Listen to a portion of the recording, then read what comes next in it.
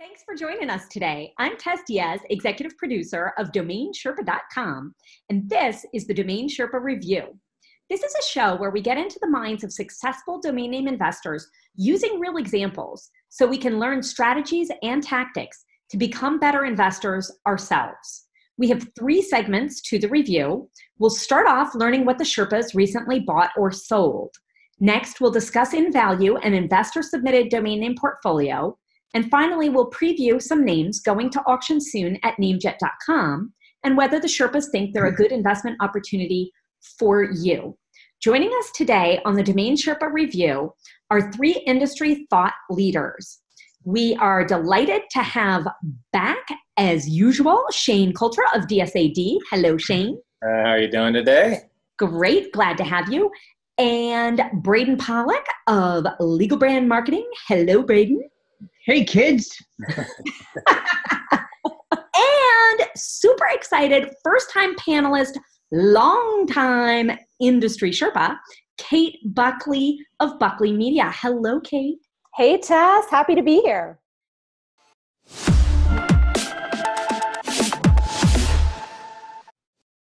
So, Shane and Braden, you rely with your portfolios on if you receive an inbound inquiry or you list them with buy it now prices. Now, Kate, you do outbound brokerage on behalf of clients.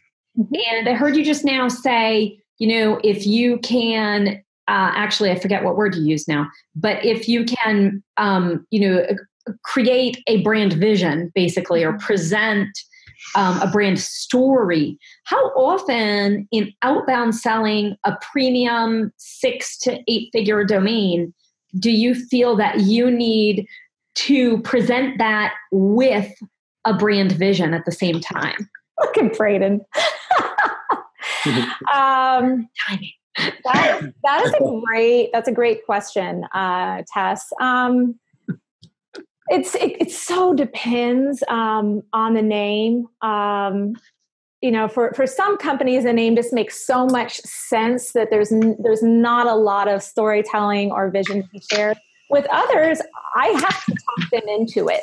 And I have to come up with a very compelling reason to get them to buy in to that vision because, of course, some of it's numbers, right? Here's how it performs in search, and here's the CPC, and here's what you'll save, right? And your CMO is going to look like a rock star. Your board's going to be super happy, yada yada yada.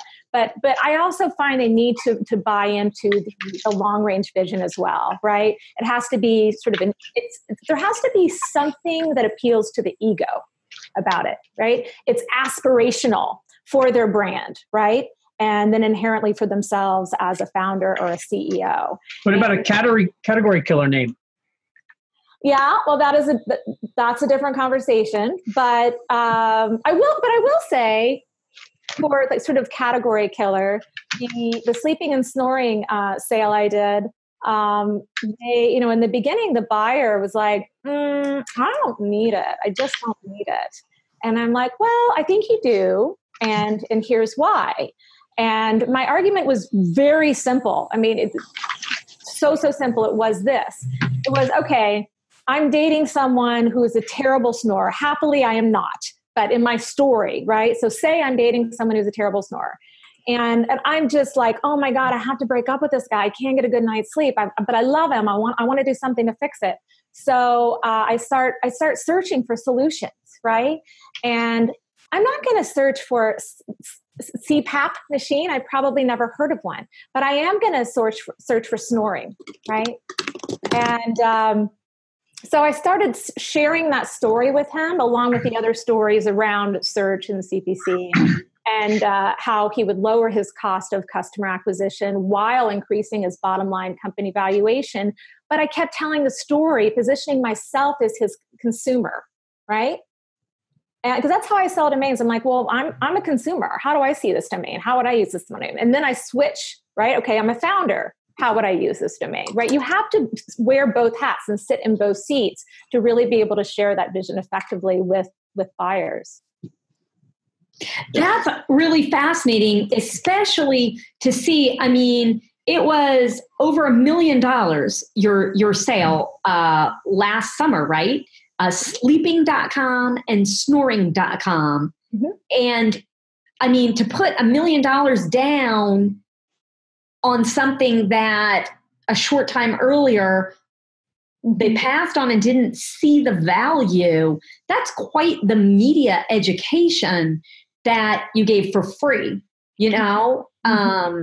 Well, it wasn't free. No, it wasn't. It wasn't free. No, in the end, because he got it, he passed the class. But it was a story that he took home and probably told his wife or her. I don't know if it's a male. And they give an opinion on it. So you've set a little hook in there that now they can discuss, and a couple of friends. Oh, you could own Sleeping and Snoring. You know, that's how it works. Mm-hmm. And then they get excited at night, and the next thing you know, they want to talk more about it. Yeah.